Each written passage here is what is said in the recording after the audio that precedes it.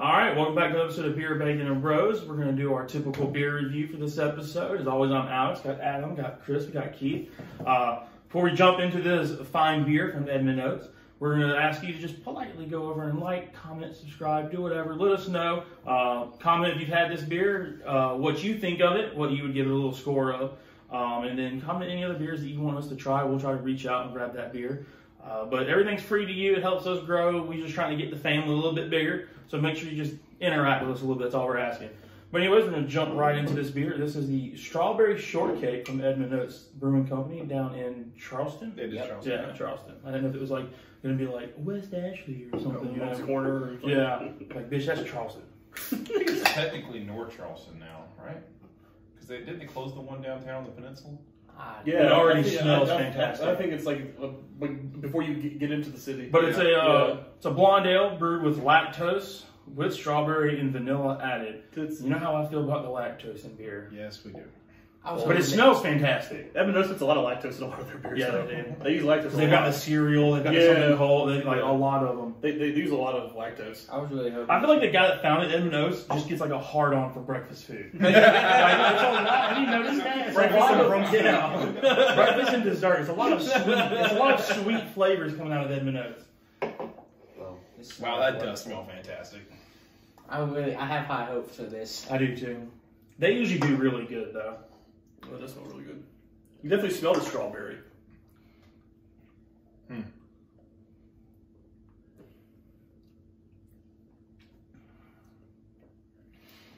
Okay. I get the strawberry shortcake. Oh, Lord.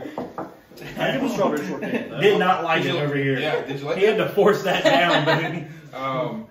What's in strawberry shortcakes that make them like It's so strawberries and it's shortcake. Yeah, but And what's whipped cream. What's in shortcake that makes it so It's like spongy. moist? Yeah, It's spongy. That's what it is. It's just. It's just the way it's prepared. Like it's like it's a mixture of like the water to oil ratio and then egg. It's like sometimes it can be like the egg yolk versus egg white ratio and just like different ingredients in it. I really don't know too much about it, but it's just like I've had some good strawberry shortcakes before. My dad's mom, my grandma. But when it's like that really moist, spongy, and like fluffy. Yeah. Yes. Now, I was gonna say this reminded me of maybe not like a homemade strawberry shortcake, but like the sponge cakes you buy at the store. Yeah, perfect. Yeah, perfect little store bought. Yeah. Yeah, you're not looking for too much out of it, but it's there. But I think this was like you took one of those, you cut up some fresh strawberries, tossed a little sugar on there, topped it with whipped cream, blended it all up, and threw it in a beer. Yeah. Oh yeah. This was wonderful. I was really, really pleased with this. I wish there was a We little couldn't more tell, strawberries. man. We couldn't tell. Strawberry is also one of those weird fruits. Like it takes a lot of strawberry to get a strong flavor. Yeah. It's a very light fruit. But it comes through in this though. It does. It comes there. through because I know, like in the last summer when we tried to find strawberry beer or watermelon beer, even we couldn't find anything that would actually give us the flavor that we. It's like when we did the Newgrass when we did their peanut butter jelly beer. Yeah. The strawberry out of all of them was like, all right, I'm getting nothing but peanut butter. Right. Like you got the white grape and the normal grape. Like you got the mixture of the two, but the strawberry was a little bit lacking. But it's a very subtle flavor. I tossed that up to just strawberry itself being a very subtle and smooth flavor. Light. It's a light fruit flavor, but so is watermelon. Like it takes It took a lot for us to find a good watermelon beer the same way. I think we've only found like one that we actually enjoyed. Yeah. So. All right, Mr. Chugger, do you want to give us the score? But I was really pleased with this. 8-8. Okay. I am very, very pleased with that. I'm gonna go 8-7. I do like it.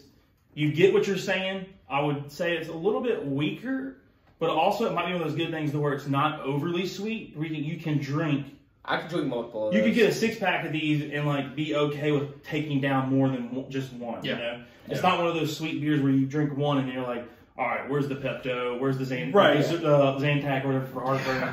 There's enough sweetness in it to where you get the sweetness, but it's not over the top sweet where you can't drink more than one. I also don't feel like there was that much lactose in it. Like, I didn't get much lactose. It was like just enough to there was more at the bottom of the can. I think the little bit that I got was it helped add to the sponge cake flavor. It gave that whipped cream. It added to the sponge cake and the whipped cream. It wasn't the typical lactose that I get where I complain about like it doesn't sit right with me. Yeah. There was definitely more lactose at the bottom of the can, but that's just because where it settles, obviously. Yeah. So I mean, on my part of the beer, I definitely got more of that lactose feel where you got that creaminess from the whipped cream aspect of it. I'm also an 8-7 on that with Alex. So I think so that we don't get any more beers like stuff being at the bottom. We should go get one of those like Home Depot paint mixers that shakes it just up. shake the hell out of it. And we get one of those before we open our beer. Yeah. And agitate it. Yeah, we just run it. We run it through there one time. Yeah, it's just rotating while we're doing our warm ups. Yeah, but I mean, this definitely, hits on every single point that it says it is. I mean, I would definitely go seek that out again. Yeah, I thought it was good. I think the only thing that I wish there was more strawberry flavor to it. Like I feel like I can get the, like Adam said, not homemade sponge cake, but the like store-bought sponge cake. You could taste the whipped cream. The strawberries were there. I just wish there was a little bit more strawberry forward to it. And maybe it's just me when I eat strawberry shortcake. It's overpowered with a butt ton of strawberries. And like Alex also said too, when you're combining it with the beer and they have those other flavors, it does kind of get mellowed out a little bit because strawberry is such a subtle flavor. Yeah. But I mean, I do agree. I feel if this had more strawberry to it, it'd definitely be a higher on the scale. Oh, it would be. I think it would be. I think it would be in the 9s. Yeah. For most So. I mean, but there's enough strawberry there that make at least you know that it's there and you can at least taste it and know that's what you're drinking. Yeah, I would love to get this on tap at Edmunds. Like we haven't done what we needed to with probably going to Charleston and doing some brew hopping one weekend, but Edmunds is definitely a must stop for us the next time we're in there. Yeah, it's been a while since we kind of said this, but on a lot of our older videos you can hear us talk about this. Is I wonder what that's like coming out the tap. Yeah. Like they're in their tap room right there, like 20 feet from where they made it. Fresh out the keg. Yeah. Like going through their CO2 and all that. Yeah, it might have a lot of the stronger flavors because I mean, it's like that. It's like that one company we don't. It's like that one company we don't talk about where none of their beers. Also in Charleston. None of their beers taste like they're supposed to. And we're like, we should go at least try it on tap, and we haven't done it. Their beers they're actually very close to each other too, so that would work out well. So 8-1 for me on this though. I think fantastic beer. Would drink it again. Like I said, just wish there was a little more strawberries in it for me. Yeah. But, back down the line, we got 8-7, right? 8-8 over here. Yep. We're starting over here. Yeah, 8-7 starting over there. Starting over here. 8-7, 8-1, 8-7, 8-8 on the strawberry shortcake ale from Edmunds Oast in Charleston, South Carolina, and that's a review.